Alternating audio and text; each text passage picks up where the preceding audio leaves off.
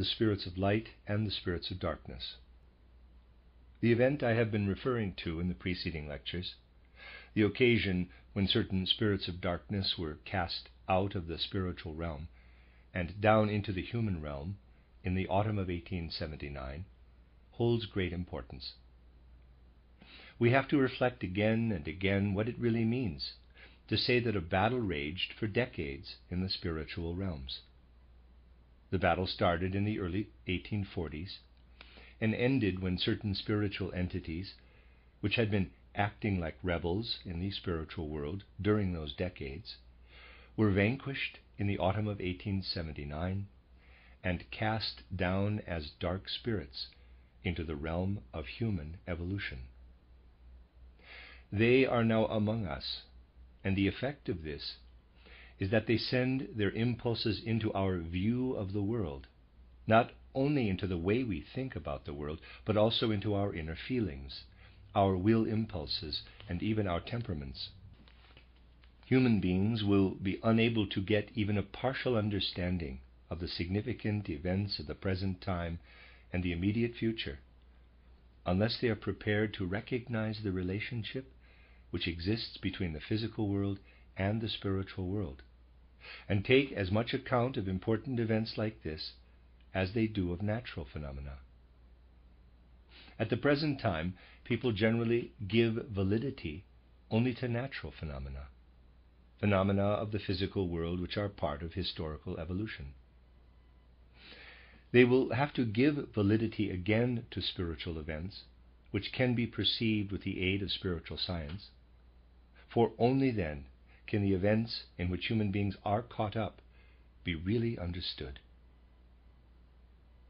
With reference to this important event, it is quite easy to establish how seriously people are in error if they base themselves only on concepts and definitions when considering the world, and not on direct observation of reality. One always has the feeling one ought to base oneself on defined concepts. What is Ahriman? What is Lucifer? What are the particular spirits in one hierarchy or another?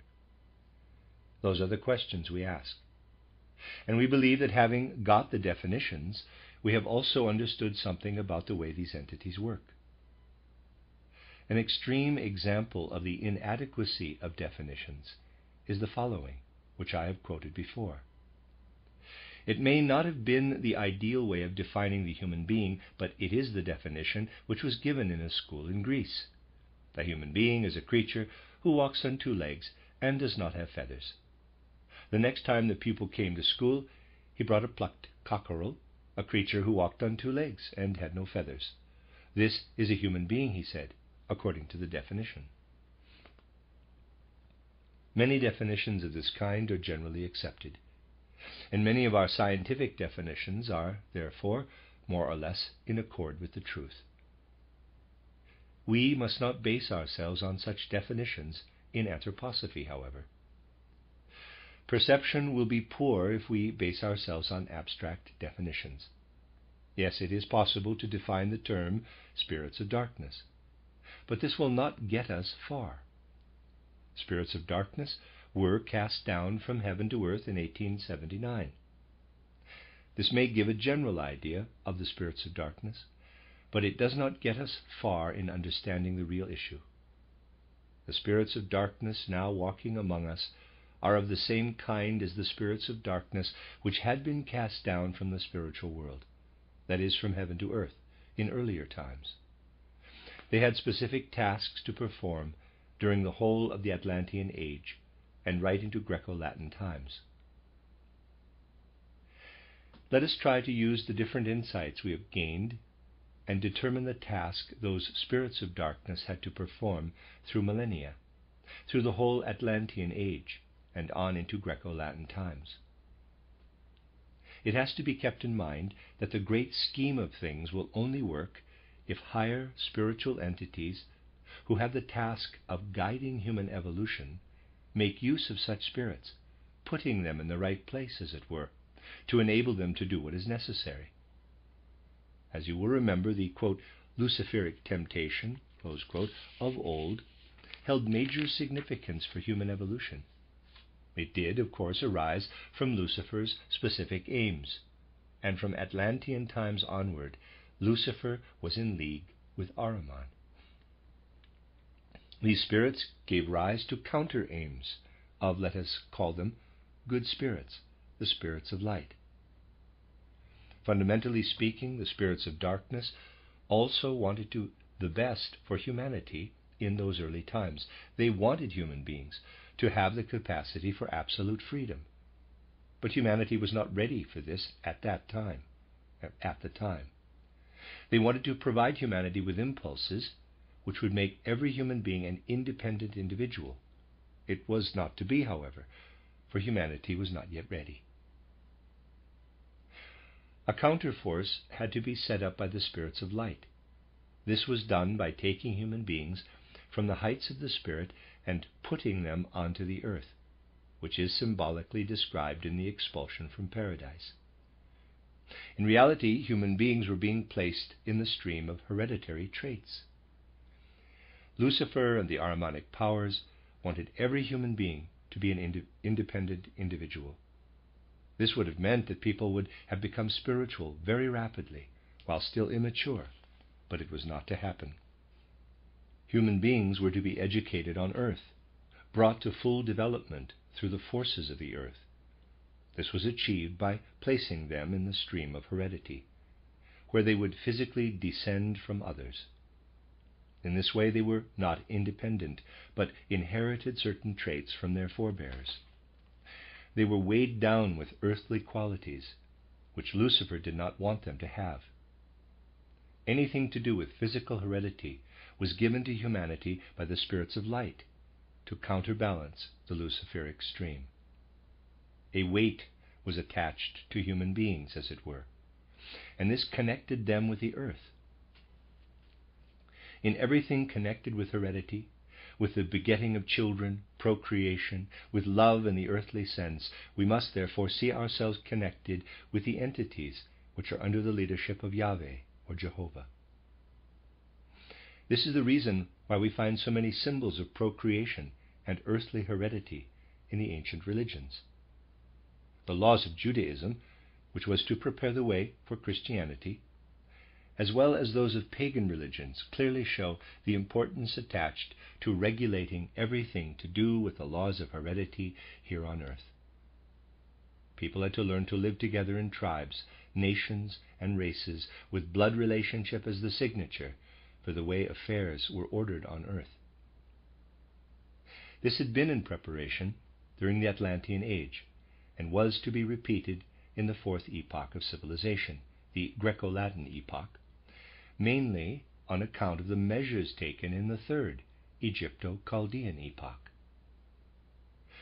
We can see that specifically during epochs which were to recapitulate the Lemurian and Atlantean ages, account was taken of race, nation, and tribal connections in all the ways in which human affairs were ordered.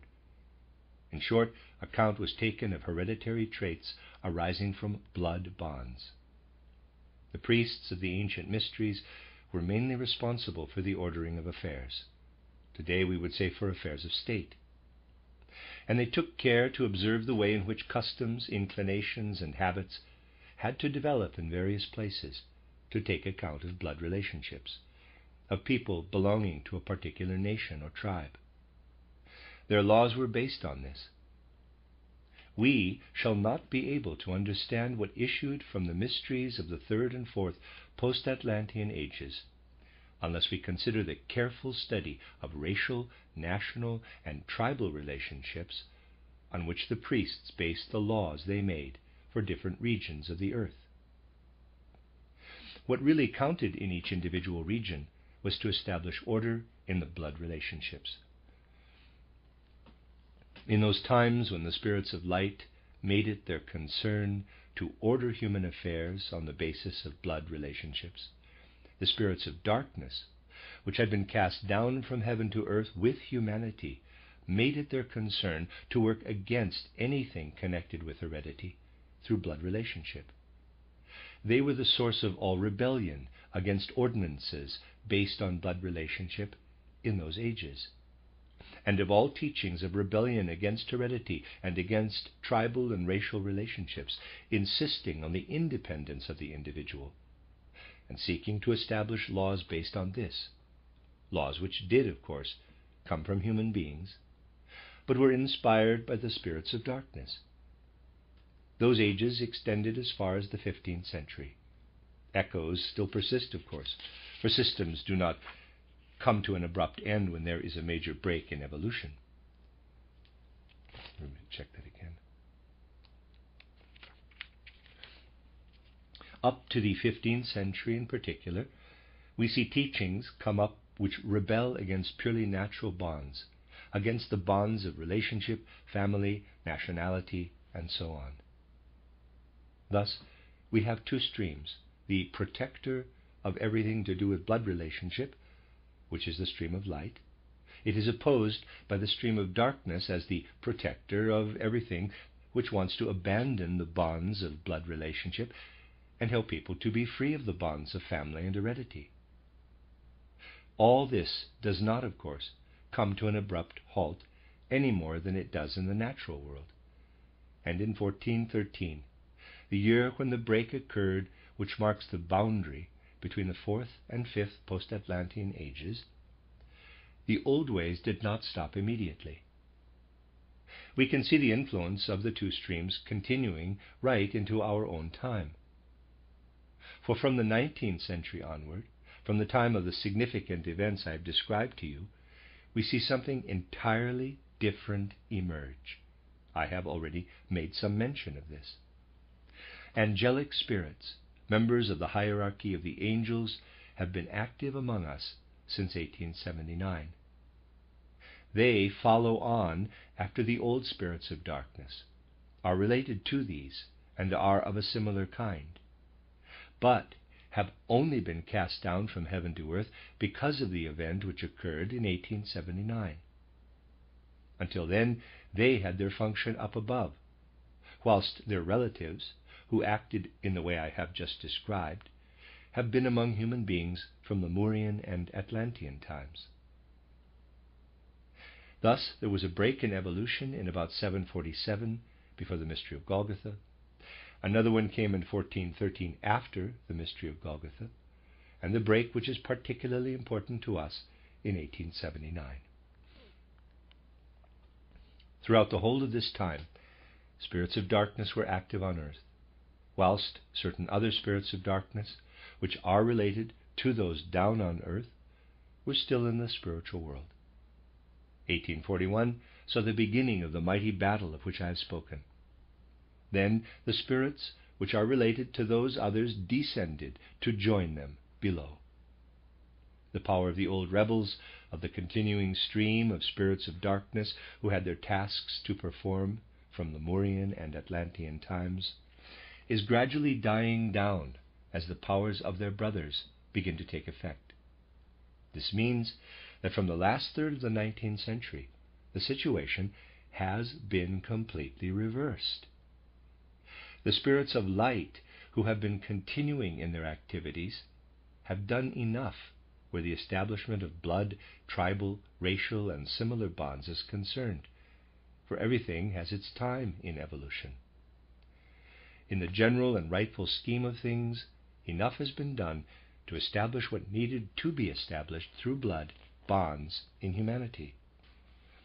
In more recent times, therefore, the spirits of light have changed their function. They now inspire human beings to develop independent ideas, feelings, and impulses for freedom. They now make it their concern to establish the basis on which people can be independent individuals. And it is gradually becoming the task of the spirits who are related to the old spirits of darkness to work within the blood bonds. The function which was right in the past, or better said, belonged to the sphere of the good spirits of light, was handed over to the spirits of darkness during the last third of the 19th century. From this time onward, the old impulses based on racial, tribal, and national relationships, on the blood, became the domain of the spirits of darkness, who had previously been rebels in the cause of independence. They then began to instill ideas in human minds that affairs should be ordered on the basis of tribal relationships, of blood bonds. You can see that definition is impossible. If you define the spirits of darkness on the basis of the function they had in the past, you get exactly the opposite of their function in more recent times, that is, from the last third of the 19th century. In the past, it was the function of the spirits of darkness to work against hereditary traits in humanity. From the last third of the 19th century, they have been lagging behind, wanting to lag behind, wanting over and over again to make people aware of their tribal, blood, and hereditary bonds, and to insist on these. These things simply are the truth, though it is a truth which people today find extremely unpalatable. For millennia, human beings have instilled the insistence on blood bonds into themselves, and out of sheer inertia, they are letting the spirits of darkness take control of these habitual ideas. We, therefore, see insistence on tribal, national, and racial relationships, particularly in the 19th century. And this insistence is considered idealistic, when in reality it is an early sign of decline in humanity. Everything based on dominance of the blood principle meant progress for as long as it was under the authority of the spirits of light. Under the authority of the spirits of darkness, it is a sign of decline. The spirits of darkness made special efforts in the past to implant a rebellious feeling of independence in human beings at the time when hereditary traits were passed on in a positive sense by the progressive spirits. In the 3 ages of human evolution, which now follow, and will continue until the time of the great catastrophe, the spirits of darkness will make extreme efforts to preserve the old hereditary characteristics and inculcate human beings with the attitudes which result from such preservation. In this way, they introduce the necessary signs of decline into human evolution.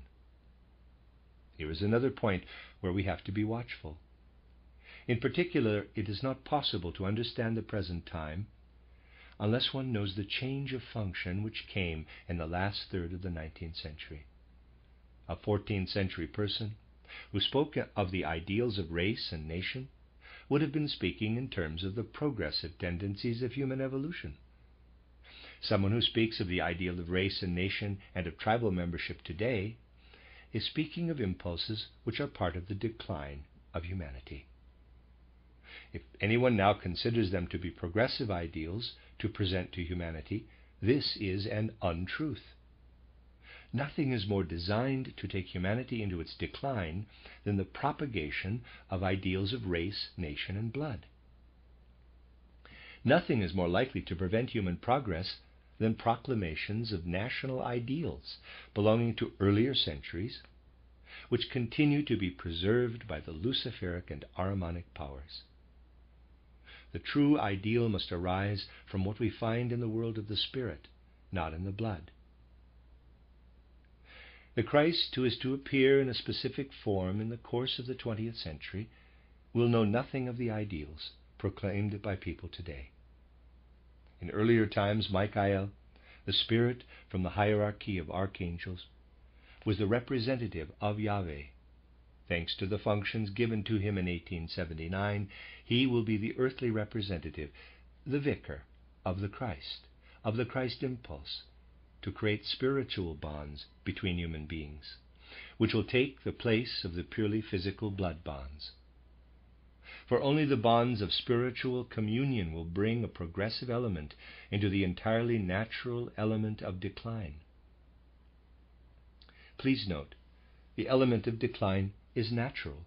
Human beings cannot remain children as they get older, and their bodies then follow a downward curve of development. In the same way, the whole of humanity has entered into a downward trend of development. We have passed the 4th post-Atlantean age and are now in the 5th. This, together with the 6th and 7th, will be old age in the present stage of world evolution. To think that old ideals can live on is no more intelligent than to think people should continue to learn their letters throughout the whole of their lives just because it is good for children to learn their letters. It would be equally unintelligent for people in the future to speak of a social structure for the whole world based on the blood bonds of nations. It is Wilsonianism, of course, but also Ahrimanism of the spirits of darkness. It is no doubt far from easy to accept the truth of this. It is easier today to share in the phraseologies in common use all over the world. Reality takes no account of phrases. It follows the true impulses. We shall not be able to change the labels on things which no longer hold true for the 5th, 6th, and 7th periods, even if they are still being poured into Wilsonian world programs, in a form which still has power to convince a humanity that likes to take the easy way. There are still enough people, even today, who simply do not want to get to the point where they are prepared to accept such universal human truths, which are independent of all blood bonds. These are the universal human truths because they have not come from the earth, but have been brought down from the spiritual worlds. How terrible is the reaction already occurring as almost the whole world is resisting the true progress of humanity. And the phrase, quote, freedom of nations, close quote, is used for something which goes against the stream of evolution. It has always been the destiny of mystery truths that they have had to go against the stream of comfortable ease and with the stream of evolution. And we shall have to see if there will not be at least a small group of people free of all blood prejudices who are able to recognize the phraseology that grows round the world today. Phrases signifying that something which in spiritual terms presents itself as the event of November 1879 is now coming to the surface with might and main. The events of the present time have been foreseen by the initiates of all nations. They were foreseen and forecast, and it was said that a highly reactionary mood would bubble up from the blood, and people would believe it to be highly idealistic. We must be able to observe on the large scale, as in small things. We must not allow ourselves to be deflected by the opinions and phrases one hears in the world today. We have to be able to rise a little above ourselves to understand the signs of the times. Yes, you may choose the other road and continue in your blood prejudices. You will then join the streams which lead downward. These are coming. You need to know how to be watchful where they are concerned and oppose them with elements which follow the upward trend. The downward trend comes of its own accord. We must have a feeling for life on the upward and life on the downward trend. Do not fall prey to the foolish inclination to escape from the downward trend, saying, quote, I will have nothing to do with Lucifer, nor with Ahriman, close quote. I have often censured this foolish inclination, for we must certainly take account of the spirits which serve the great cosmic scheme of things. Our failure to do so, assuming an attitude where they remain outside our conscious awareness, make them all the more powerful. We shall only be able to judge human affairs if we are able to take a broader view of the impulses of life in the ascendant and also in the descendant. It is important, however, to keep clear of sympathies and antipathies. Two streams have arisen in modern science. One of these I have called Goetheanism, the other Darwinism. If you study everything I have written from the very beginning, you will see that I have never failed to recognize the profound significance of Darwinism. Some people were foolish enough to think I had fallen under the spell of materialism and so on when I wrote anything in favor of Darwin. We know, of course, that this was not from conviction, but had quite different reasons. And the people who say such things only need to think about it, and they will know better than anyone else that they are not true. But if you really study everything I have written, you will see that I have always done justice to Darwinism, but have done so by contrasting it with Goetheanism, the view of the evolution of life. I've always sought to see such things as the theory of descent in the Darwinian sense on the one hand, and the Goethean on the other, as I have done so because Goetheanism presents the ascending line, with organic evolution raised above mere physical existence. I have often referred to the conversation between Goethe and Schiller. Goethe drew a diagram of his archetypal plant, and Schiller said, "That is not empiricism, learning from experience. It is an idea." Goethe's reply was, "In that case, I have my idea in front of my eyes." For he saw the spiritual element in everything. Goethe thus initiated a theory of evolution which holds the potential for elevation to the highest spheres, for being applied to soul and spirit. Goethe may only have made a start with organic evolution in his theory of metamorphosis, but we have the evolution of the spirit to which humanity must attain from this fifth post-Atlantean age onward, for human beings are becoming more inward, as I have shown. Goetheanism can have a great future, for the whole of anthroposophy is on these lines. Darwinism considers physical evolution from the physical side. External impulses, struggle for survival, selection, and so on, and in this way outlines an evolution which is dying down. Everything you can discover about organic life if you give yourself up to impulses which came up in earlier times. To understand Darwin, one merely has to make a synthesis of all the laws discovered in the past. To understand Goethe, one has to rise above this to laws which are ever new in earth existence. Both are necessary. It is not Darwinism which is the problem, nor Goetheanism, but the fact that people want to follow one or the other rather than one and the other. This is what really matters. In future, human beings, the older they get, will need to take in spiritual impulses if they want to be able to grow younger and really develop their inner life. If they do so, they may have gray hair and wrinkles and all kinds of infirmities, but they will get younger and younger, for their souls are taking in impulses which they will take with them through the gate of death. People who relate only to the body cannot grow younger, for their souls will share in everything the body experiences. Of course, it will not be possible to change the habit of going gray, but it is possible for a gray head to gain a young soul from the wellsprings of spiritual life. This is how human evolution will proceed in the 5th, 6th, and 7th post-Atlantean ages in terms of Darwin's gray-haired theory, if you will forgive the expression.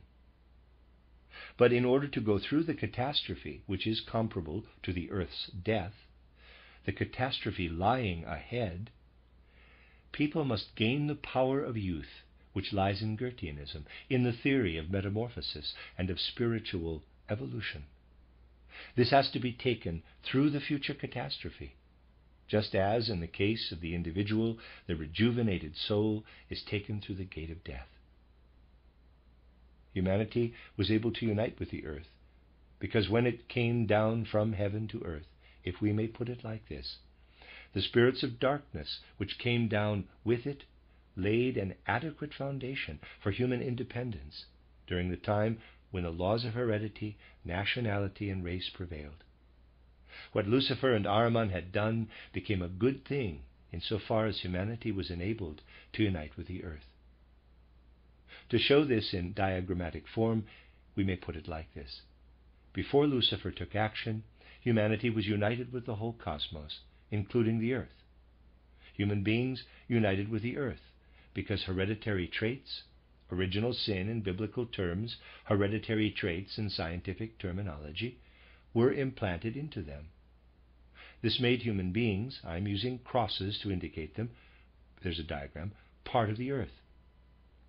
You see, therefore, that Lucifer and Ahriman are servants of the progressive powers. Evolution then continued. We are now at the time when human beings live on earth and are united with it.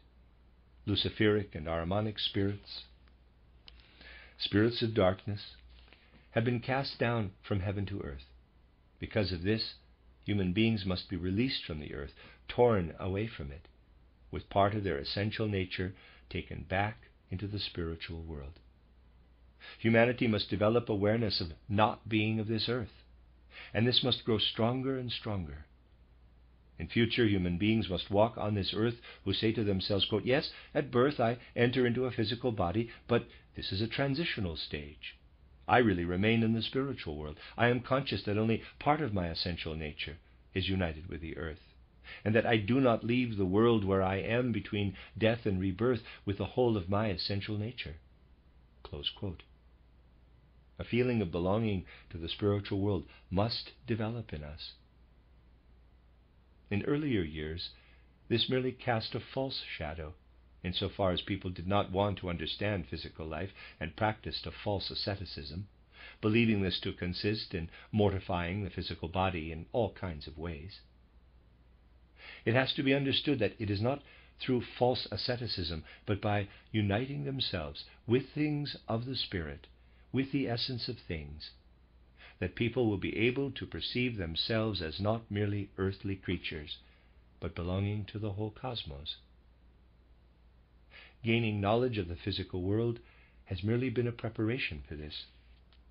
Just think how dependent people were on the soil where they had grown, as it were, right into the 15th century, the end of the Greco-Latin epoch, and how much their development depended on the soil. This was good, but it must not dominate our lives now. Physical science has torn human beings away from the earth in the physical sense with Copernicanism, and soul awareness must also be torn away from the earth. The earth has become a small body in space, but initially this is only in terms of space. Through Copernicanism, human beings were shifted out into the cosmos, as it were, though in entirely abstract terms. This must continue, but it should not be applied to physical life in the wrong way. The physical will take its own course. Take America, for instance, though not the population native to its soil for centuries. As you know, a new population consisting entirely of Europeans has arrived there in recent times. Careful observation shows that physical life continues to be bound to the soil.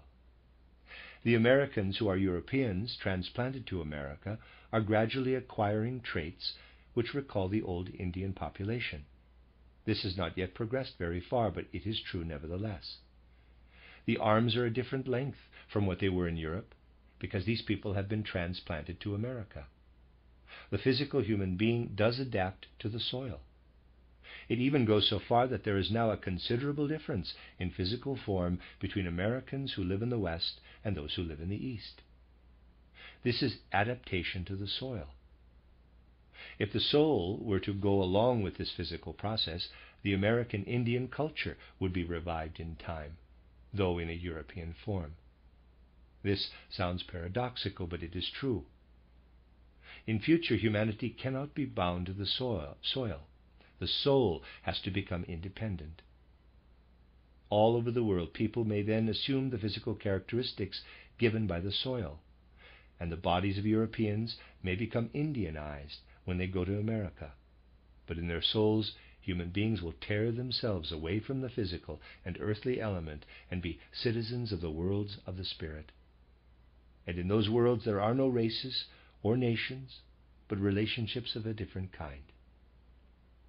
These things must be understood today when great, tremendous events happen in the world, unless you are going to be mulish, excuse the expression, and present old established prejudices as new ideals.